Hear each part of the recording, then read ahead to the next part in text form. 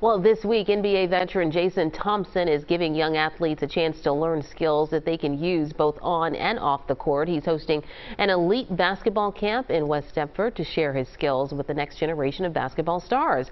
And CBS News Philadelphia's reporter Jasmine Payute is at River Winds Community Center in West Deptford with a special guest. That's right, we're at the River Winds Community Center in West Deptford. Joining me is Alana and a lot of other campers here. You can see behind me about 200 campers, all different teams, all different ages, ranging from second graders all the way to high school. All of them here to get this once-in-a-lifetime unique experience to learn from someone who I would say is an expert at basketball. Joining me is Jason Thompson. Jason, how are you? It's been great. Here for the 14th annual Jason Thompson Elite Basketball Camp, and just really excited. All the kids are having fun, so it's a great time. So tell me, what made you start this? And you're from this area too, so tell me about the importance of that as well. I just know that how much going to camps helped me out with my career and learning the game more, and then meeting all some friends that were strangers in camps, and now they're working for me at the camp. I play with them professionally, so just having that bond with the certain kids and stuff like that, and to keep it consistent. So we had 14 years overall.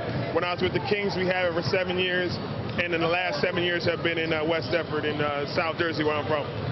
Tell me about some of the core values the kids are learning, because it's not just about basketball. Oh, for sure. I mean, one is talking about being on time, listening. Also, like I said, we have coaches that have been professionals, top coaches all throughout the country. So it's a way to learn their games, learning how to speak, learning how to meet new players throughout the area. We got kids from New Jersey, Pennsylvania, Delaware. So it's meeting, like I said, kids that are strangers and now becoming friends and also teammates. Last question. Have you ever lost to a player here?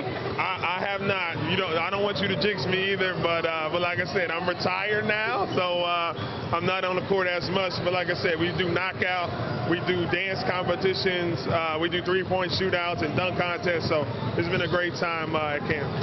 Thank you so much, Jason. So as he mentioned, just a lot that this camp has to offer. It's a week-long program. It started Monday, ends Friday. They're in their 14th year, so they've been doing this for a while. Now we'll have some information on CBSNewsPhiladelphia.com about how you can sign up for next year. I'll send it back to you in the studio.